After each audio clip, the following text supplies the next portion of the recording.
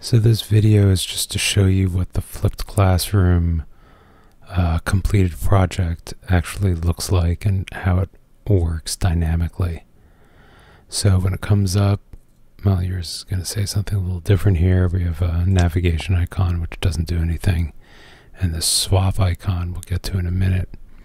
We have a random list of colors and their names. Yours is going to look different because it will be randomly generated. When you click on one of these, it goes to the top. So here I'm just exchanging the top two.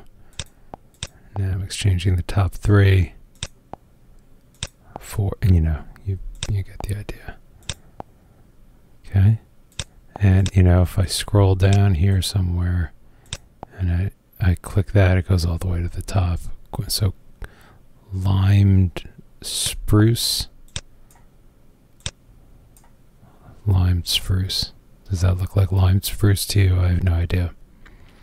And you can see all of the text is this sort of default color. It doesn't actually even look black, and it's sort of sometimes not readable.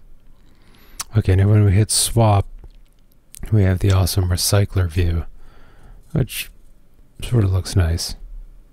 I think you can see the point here, and it's this staggered grid layout. Now all of the color names also have the luminance, and you can see sort of very light colored colors have a high luminance, and once the luminance dips below 0.3, here it's way below 0.3, we turn the text white. Why? Because it looks better. So why 0.3? Because I took a look at the luminance and I thought 0.3 was a good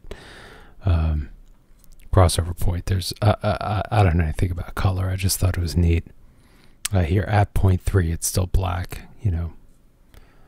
That's the edge condition. So when we click here, that got swapped with a random color, and sometimes when it swaps with the color of one row, the rest of the items have to rebalance, and it looks cool.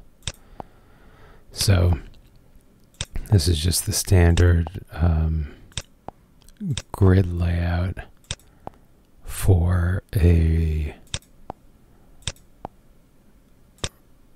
RecyclerView. Staggered grid layout.